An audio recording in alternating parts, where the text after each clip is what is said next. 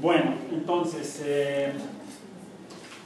nos está sugiriendo aplicar la aproximación lineal para determinar el valor de la función en x igual, más bien en y igual a c. ¿Cuál es el valor de x? Nos está sugiriendo usar este punto, luego tangente, extrapolarlo y hacer una aproximación.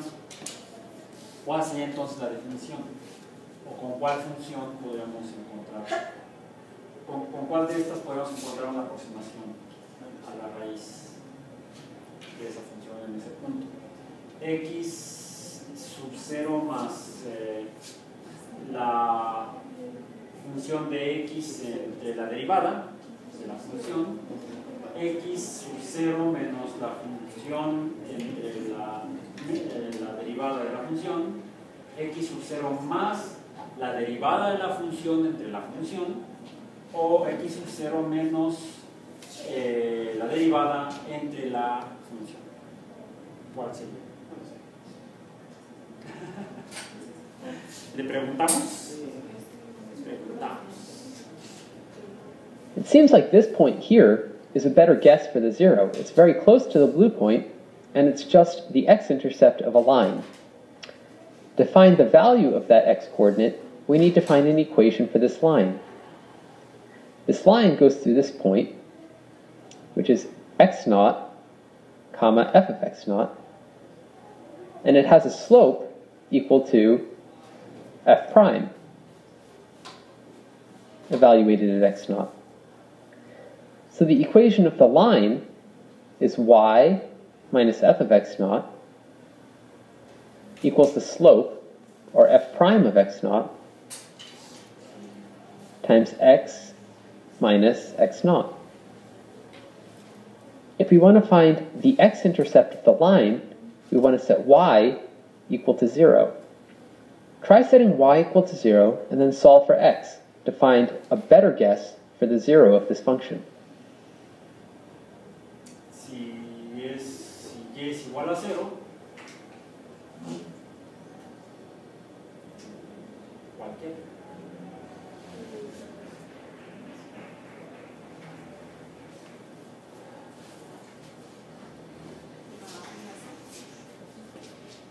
¿Cuál sugieren?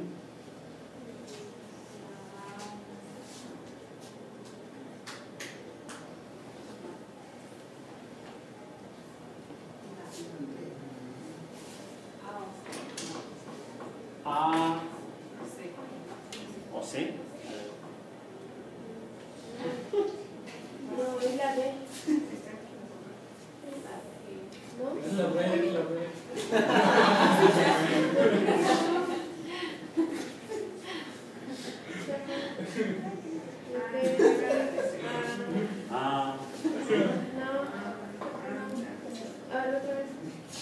Aquí está esto, es esto de acá. ¿Por qué, maestro?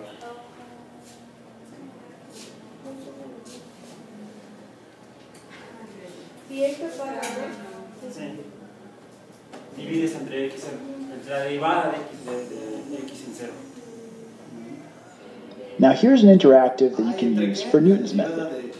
Starting at a point x0, we're going to change the slope of this orange line so that it forms the tangent line, and the point will move to the next approximation, which we'll call x1.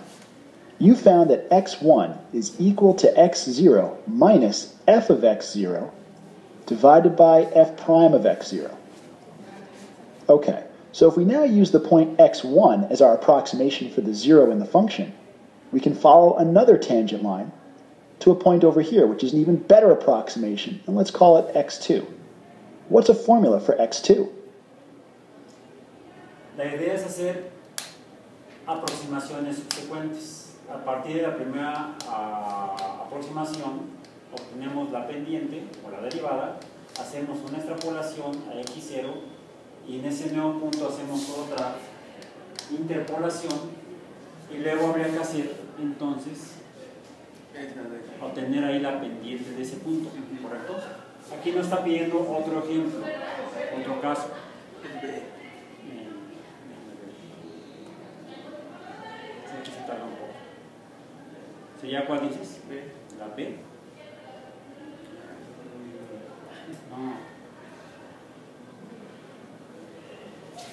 Si para la primera fue x0, para la siguiente sería x1 y así evidentemente. So it looks like with Newton's method, we're taking each approximation and using it to find the next better approximation. So if we call this point here the nth approximation, let's call it x sub n. How can we use x sub n to find the next approximation, which we'll call x sub n plus 1? Is there a formula that uses xn to find the point xn plus 1? ¿Cuál será la fórmula general para esto? ¿No? ¿Sí? Sí. A ver, Sí, sí. vamos a ver. Ok. Okay, now it's time to have some fun with this interactive. If you haven't played with it yet, you can change the slope of this orange line by touching it and dragging it up and down. And when you're very close to the tangent line, the point will move to the next approximation in Newton's method. So try repeating this process and approximating the zeros for at least 2 functions, and then press the submit button. Bien, entonces nos está pidiendo que hagamos una siguiente aproximación. Vamos a ver, no nos la toma. Vamos a...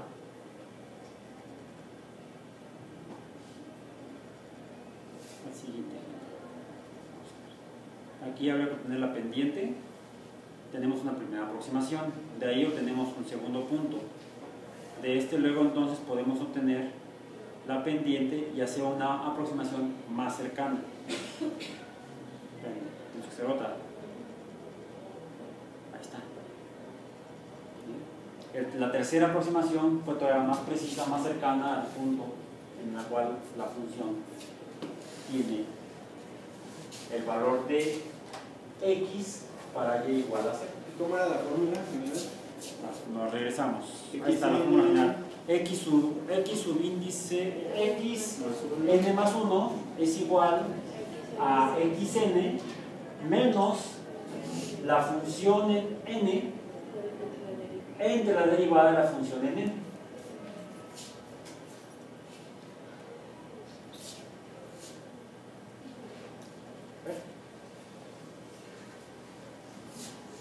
¿Ya quedó? Ya quedó. Vamos entonces a lo que sigue. Okay, let's go back to that cubic function you saw earlier. And let's say it was x cubed plus 4x squared minus 11x minus 32. We wanted to find this rightmost zero of the function, shown in blue. Here's the formula that you just worked out for Newton's method. It turns out that this zero over here is pretty close to 3. If you plug 3 into Newton's method, what's the first approximation you get for this zero? Para esa función que tiene esa expresión cúbica, para x igual a 3, podemos poner esta pendiente y usar a partir de ahí hacer las aproximaciones. ¿Cuál sería la raíz máxima? La primera aproximación para la raíz máxima de esta función. Habría que hacer las aproximaciones de aquí, luego de acá, y acá obtener luego la interpolación y nos daría un valor por acá, probablemente. ¿Cuál sería ese valor? Eso debe ser un valor mayor que 3.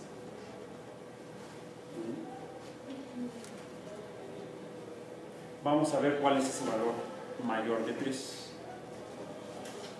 Our first guess here is 3.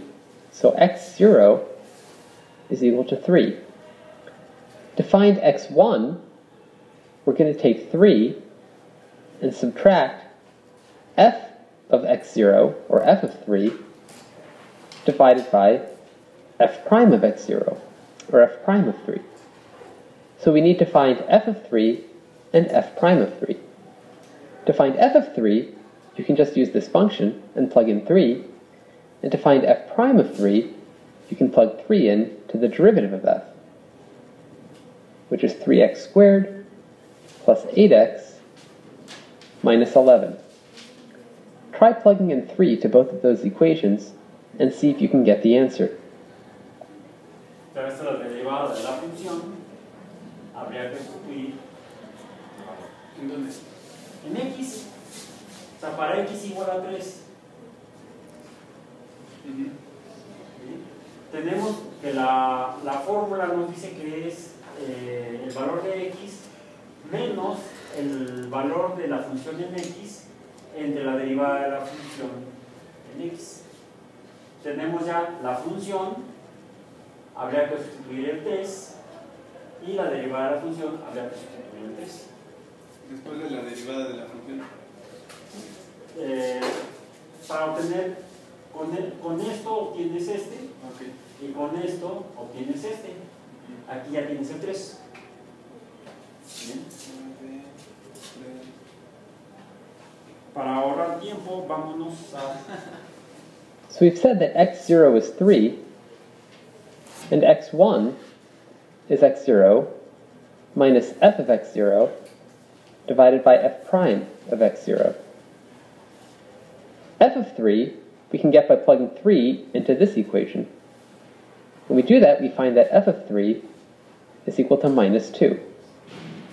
To find f prime of 3, we have to plug 3 into f prime of x, which is 3x squared plus 8x minus 11. When we do that, we find that f prime of 3 is equal to 40. If we plug in both of those values into the equation for x1, we find that x1 is equal to 3 minus negative 2 over 40, which is equal to 3.05. Okay. Entonces ya vimos cómo se usa el método de Newton para una primera aproximación. 3.05. Nicely done. Yes, 3.05 is the first approximation. Now, using 3.05 as the next input for Newton's method, you can get a better approximation. The more steps you perform, the more precise your approximation will be. Can you approximate this 0 to 4 decimal places? Lo que hay que hacer es, tenemos ya el valor obtenido de la primera aproximación. La primera aproximación fue 3, sustituimos x por 3, ahora tenemos para aproximar o para sustituir el valor obtenido de esa primera aproximación. Entonces sería cosa de sustituir el 3.05 acá.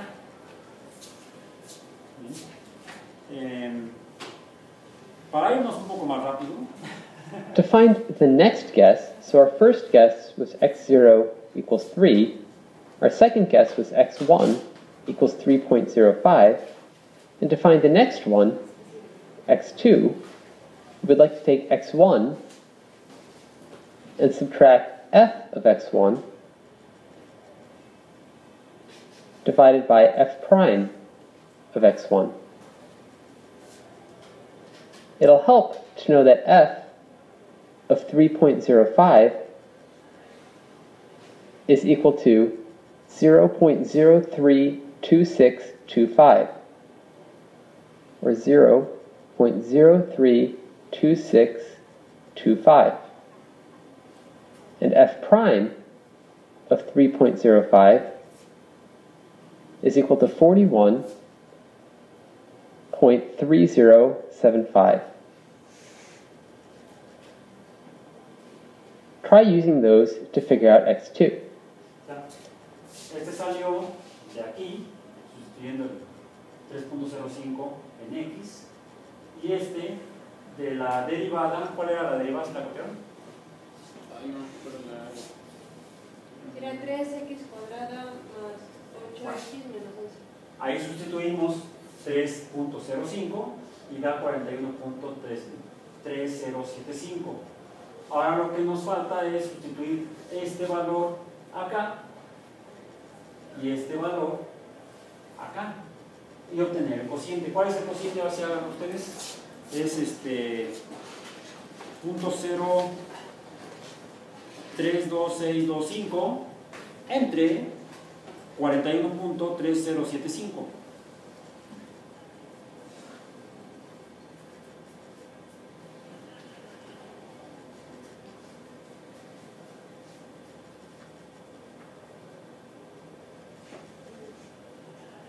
Lo he hecho. 7.89 por 10 ok. Es el cociente. Hay que restarlo a 3.05, multiplícalo por menos 1 y súmalo a 3.05.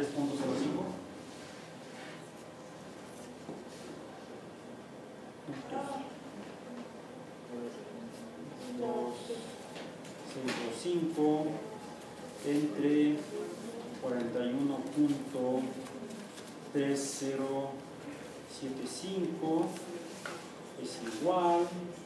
No, algo apretaste mal porque no es tan chiquito. Sí. Más 3.05 y a mí me da 3.04913757.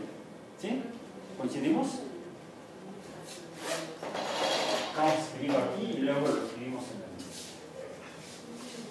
en el teclado. Corremos el espectro de los pigmentos sintéticos. Y les digo, ahí me dio, no lo puedo ver todavía más grande.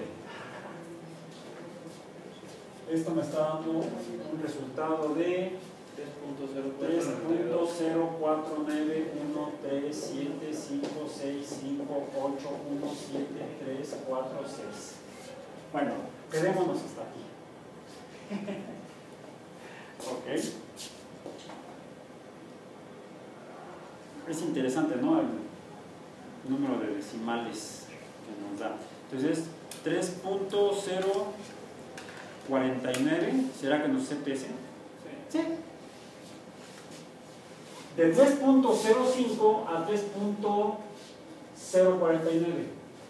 De 3.050 a 3.049 tuvimos una aproximación en una milésima, que puede ser importante.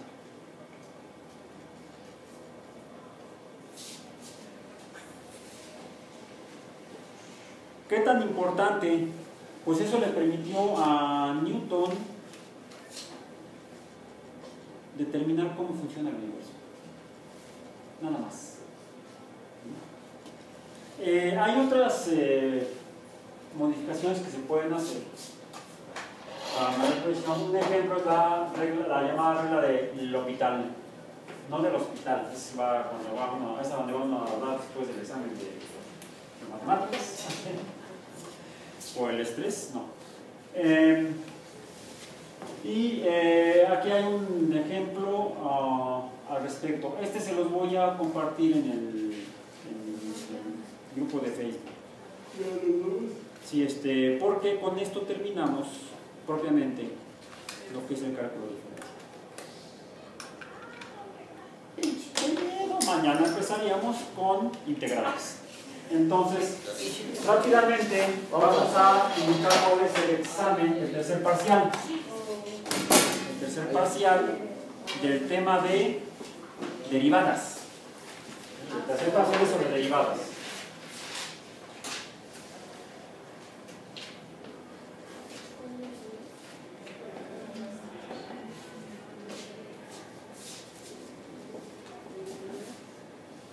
Obtener la derivada, ¿cuál? La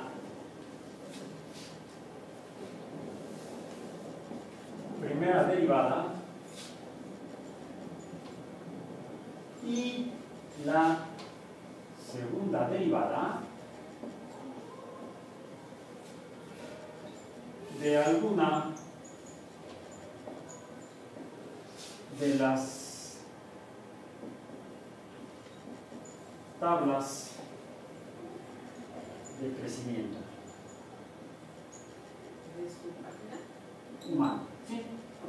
Ya tienen la parte del trabajo hecho, ¿sí? Ya tienen los datos, tienen ya la función, ya obtuvieron el límite de la función. Ahora apliquémosle la primera y la segunda derivada. Y vamos a ver qué sucede. Y nos vemos mañana. Bueno, 8 días, una semana. Ok, entonces calma, tranquilos, para que no vayan a dar al hospital. Bien, bueno, nos vemos mañana.